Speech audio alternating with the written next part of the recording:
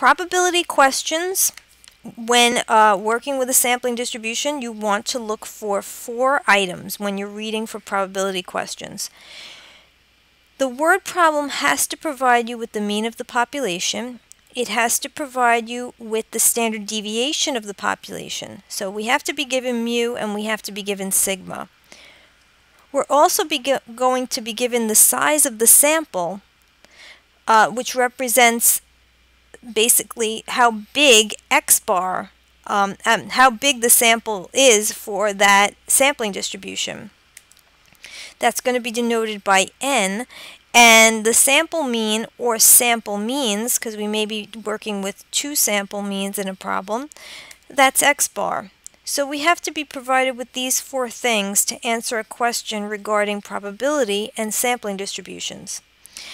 The question is going to be phrased so that you're asked to find the probability that a sample mean is greater than, less than, or between 2 values. This is important in blue here, highlighted. It's important that you read the problem and you recognize that it's asking you for a sample mean, because then you know that you're basing your question on the sampling distribution. Let's look at an example. The number of text messages Americans send per month is normally distributed with a mean of 30 and a population standard deviation of 8 messages. Find the probability that a person sends more than 40 texts per month. So the question is, does this question involve the sampling distribution of means? So are we going to use the methods demonstrated in Chapter 8? So do we have those 4 values? Do we have mu, sigma, n, and X bar? Well, the answer here is no, because we're using a population here. We're provided with a population, but we're not provided with a sample size. And without the sample size, we don't have a sampling distribution. This question can be answered, but it's going to be answered based on the material we did in Chapter 7, not on a sampling distribution. So here's how we would answer it. The horizontal axis is labeled with the variable number of text messages. And in the center, we're going to label the mean of the population and the standard deviation of the population. The variable number of text messages is what's represented on the horizontal axis. So here we have few text messages and here we have many text messages. But it's not based on a sample mean. So let's suppose that we're looking at 40 text messages per month as our problem states. If the mean is 30, the mean of the population is 30, and the mean of the sample is 40, well then the point at which we're looking at the bell curve has to be on the right side of center. So we're looking for the area that goes from 40 to positive infinity with a mean of 30 and a standard deviation of 8. So we're looking for this proportion of area under the bell curve right here. And if we are going to get, okay, normal CDF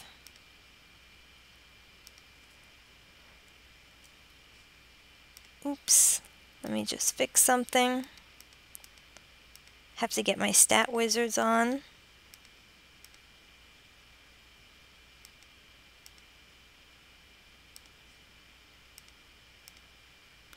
Okay, try it again.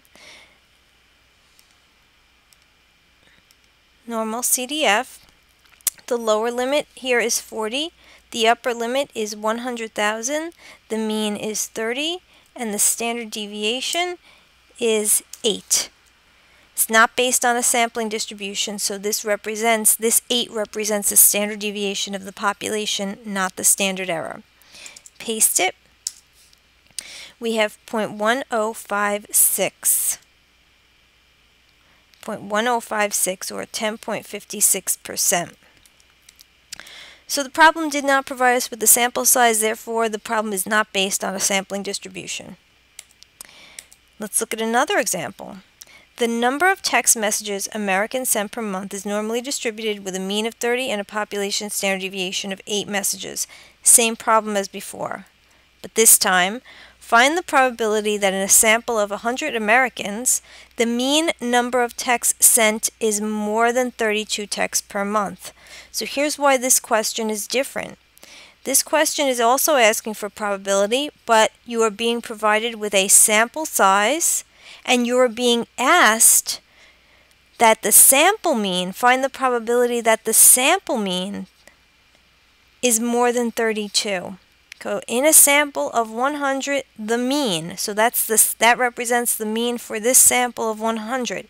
You're being asked for the probability that the sample mean is more than 32. And whenever you're asked for the probability that a sample mean is more than or greater than or between two values, you are going to be using the sampling distribution to answer your question. So this question, yes, does involve sampling distribution of means. So let's answer it now. We have to know what the mean of all sample means is, or the mean of the sampling distribution. And that's easy because it's always the same as the mean of the population, and it's 30. We also have to figure out what the standard error is, because when we go to our calculator to use normal CDF, we cannot use it if we do not know the standard error. So we plug in sigma divided by the square root of n. So sigma is 8. N is 100, so plugging in 8 and 100, we have 8 divided by the square root of 100, or 0.8. 8 divided by 10 is 0.8. So our mean is 30, our standard error is 0.8. So we're going to go to our calculator. Before we do that, I'll demonstrate with visual. We have the bell curve. The sampling distribution is based on the bell curve. The horizontal axis represents sample means for text messages sent per month. Okay, so this is why this problem is different from the last one. The horizontal axis here represents sample means. The horizontal axis in the last problem represented the number of text messages. This is the sample mean for text messages. In the center, we have the mean of our sampling distribution and the standard error of our sampling distribution. 32 is a sample mean. If we reread the words of the word problem, it was asking us for a sample mean that was greater than 32. So that's why it's represented with X bar here. So we shade everything from 32 to positive infinity. And then on our calculator, that's pretty much how we're going to solve this question. We're going to find the area under the bell curve from 32 to positive infinity. So using our normal CDF function on our calculator, normal CDF, we're going to go from 32 to positive infinity. The mean is 30. Standard deviation this time is represented by the standard error, which is 0.8. And that becomes 0.0062. 0.0062, and that's the answer to our probability question. So that is how we answer questions on probability based on the sampling distribution. It's different than the work we did in Chapter 7, so make sure that you understand what the word problem is asking of you. And if you have any questions, you can post them in the discussion forums or send me an email. See you at the next lecture.